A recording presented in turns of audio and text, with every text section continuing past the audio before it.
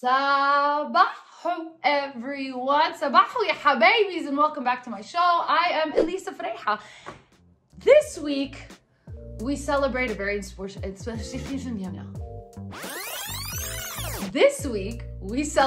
important day for a feminist.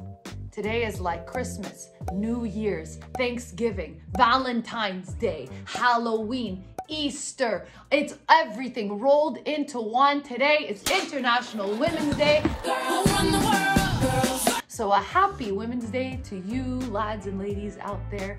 May you celebrate yourselves, may you celebrate each other, and celebrate all the women that came before us that made it possible for us to be here today. Thank you mom. Thank you all the moms. Thank you all the women that fight for all the things. You guys are awesome. And yeah, without you, I wouldn't have a career and I wouldn't be me. So let's get going with episode 2.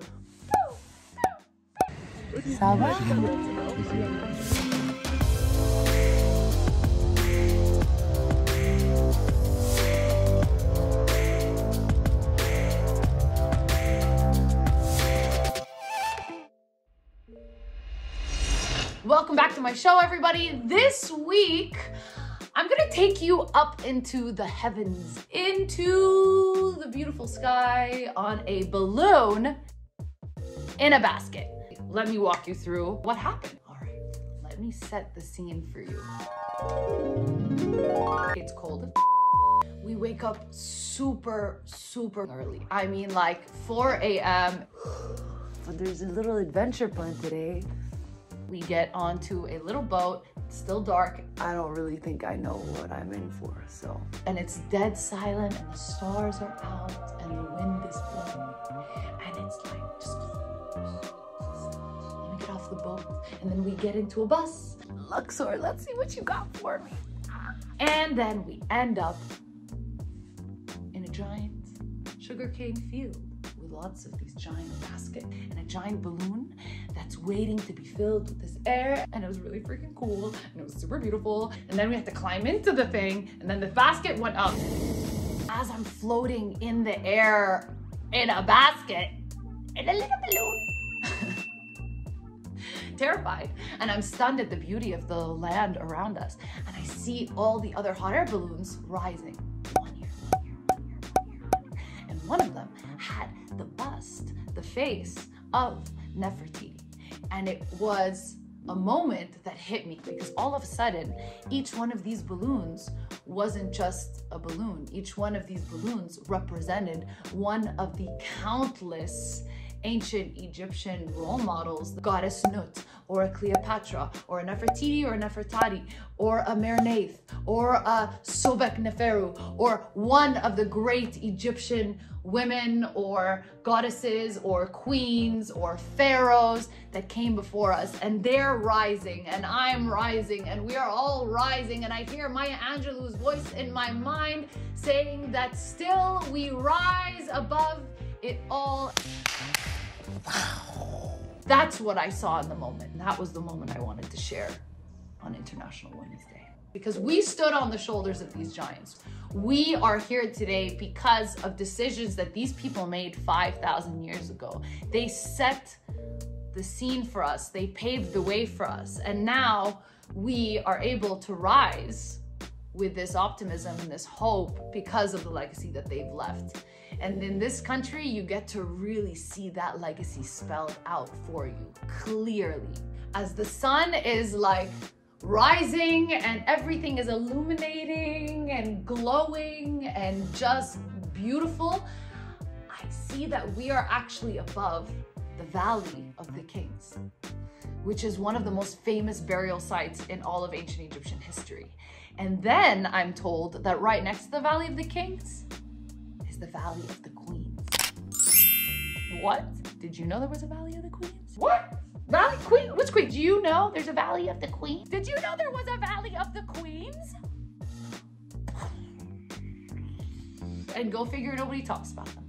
How was I not told about this? This is right up my alley. What do you mean? Who are these queens? Why do they have a valley?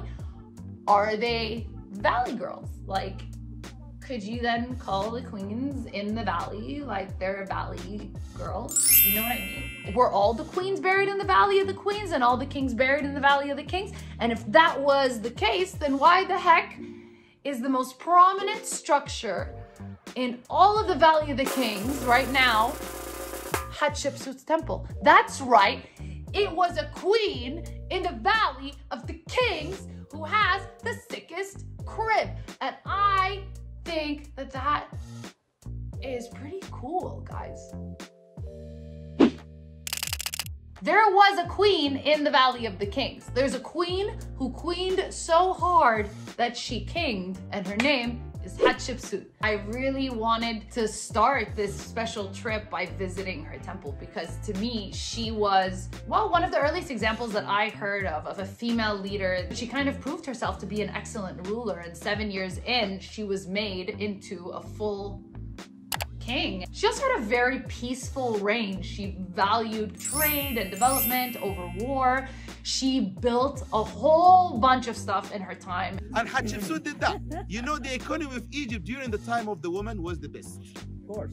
Hatshepsut. Yeah. And all of the things that she built, her own presentation, like when you would see images of her depicted or statues and sculptures, she tended to have a very masculine portrayal because she wanted people to see her as a king. She was, yes, a woman, but she wanted to be seen as a pharaoh. And so this very interesting like mix of identity came in. There was a part male energy and part male regalia on her. And then there was a beautiful feminine maybe body or a feminine face. All that to say is she's my favorite. She was a boss and she did something insane back then. There's this beautiful lesson to be learned from Hatshepsut. She did such a good job that she broke herself into these typically male-dominated spaces, a place literally named the Valley of the Kings. What we look at so often is women have been trying to put themselves into this world, this male-dominated world, and we have to infiltrate the man's world in order to change it. I feel like this is a fight that Hatshepsut was doing thousands of years ago that we are still doing today. So on this International Women's Day, I want to ask you, do you think that we need to impose ourselves in the Valley of the Kings and make space for us, make them include us? Or do you think we can go create our own Valley of the Queens, make that an inclusive and open space for all, and feel like if that becomes successful, we can integrate into the Valley of the Kings? Let me know where you want to be buried. Do you want to be buried in the Valley of the Queens? Or do you want to be buried in the Valley of the Kings? It's a bit of a sad question on Women's Day to ask that question, but that was the question that came out today. So I feel like you guys are just gonna have to ask yourselves a hard question and be nice to the ladies in your life today. That's all I ask for. So for these women and for you women and for all women and for women, Womena, Womena, I would like to wish you a happy International Women's Day. And that's it for my show. Comment, like, subscribe, you know the deal. That's vibing. It's good. It's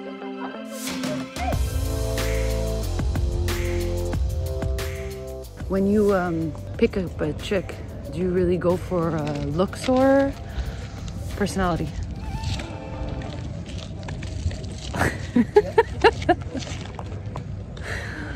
Was that bad? Is that not even worth a response?